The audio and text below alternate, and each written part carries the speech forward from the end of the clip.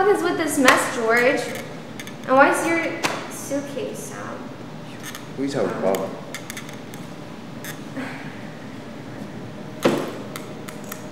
What's that? I saw you on the mall one day and I said, damn, he's really great on those beautiful ears. But I told myself, I'll hold it on to her and say something nice, or maybe does something nice. You know how long ago that was? 6 months ago.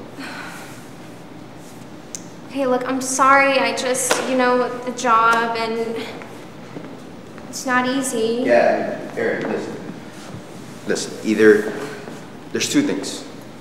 Either you find another job, or you just get a different guy.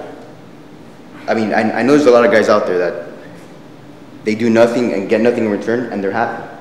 But me, I'm sure she's not one of those guys. I can't leave my job, George. What do you mean you can't leave your job? Just say I quit. People do it every day.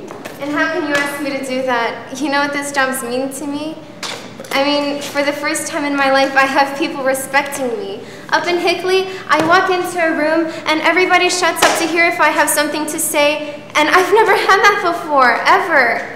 Please, don't... Yeah, and what about the kids? Huh? Look, I'm doing more for my kids now than I did living with my parents, and someday they'll understand that. And what about me? What about you?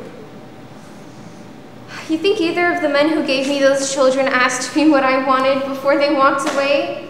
They didn't, okay? All I've ever done was spend my life around what men decide they need. Well, not now, I'm sorry. I won't do it. Yeah, but listen, I'm not one of those guys. Tell me what I need to do to prove that to you. Stay, we can work it out, okay? Stay for what?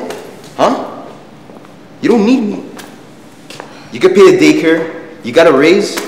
You don't need me.